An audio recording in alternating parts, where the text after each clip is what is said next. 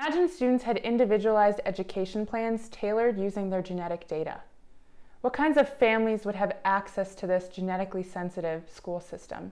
And what would it mean for educational equity? Our world is full of technological advancements that were previously unimaginable. My name is Daphne Martschenko, and I'm interested in one area that's made particularly rapid progress: the biosocial sciences. So what are the biosocial sciences?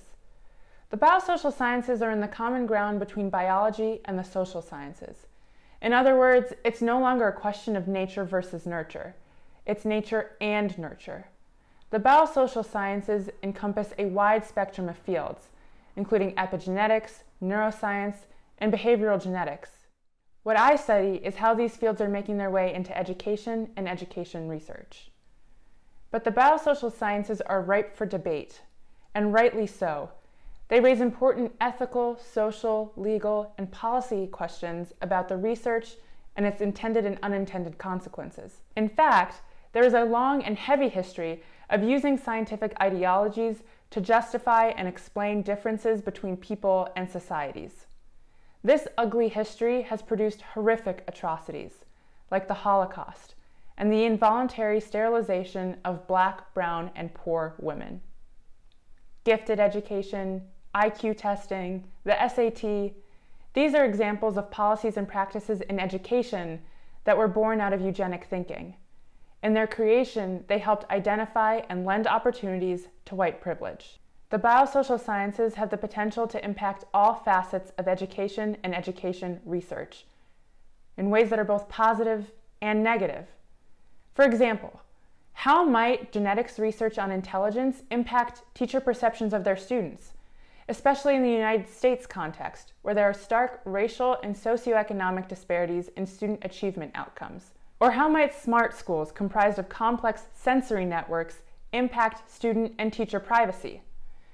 It's questions like these that make some excited and others downright nauseous when it comes to the biosocial sciences. And these polarized reactions are not new.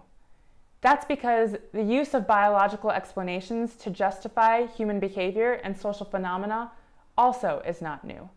Today in education, the biosocial sciences are shifting how we think about and understand the student, the teacher, and what it means to educate. Our views of ourselves as learners and educators are more malleable than they once were.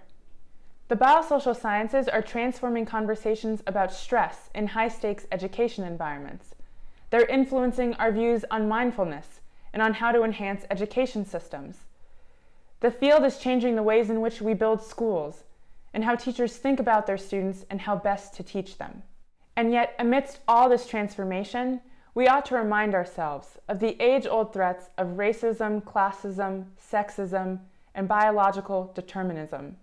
Proactive steps will need to be taken to avoid repeating past injustices. So what can we do? Where do we start? Well, it starts with a conversation. As the biosocial sciences analyze everyday human life and behavior, they have the potential to profoundly impact how individuals and societies operate. The education research community must foster interdisciplinary conversations that avoid obscuring ethical uncertainties and re-solidifying sociocultural assumptions. Creating constructive avenues for conversation, ones that keep equity in mind, will mean talking with each other rather than apart. A failure to do so would be a disservice to our students, especially those who need us most. If you'd like to learn more about the biosocial sciences and what they're doing in education, please check out my special issue in Research and Education.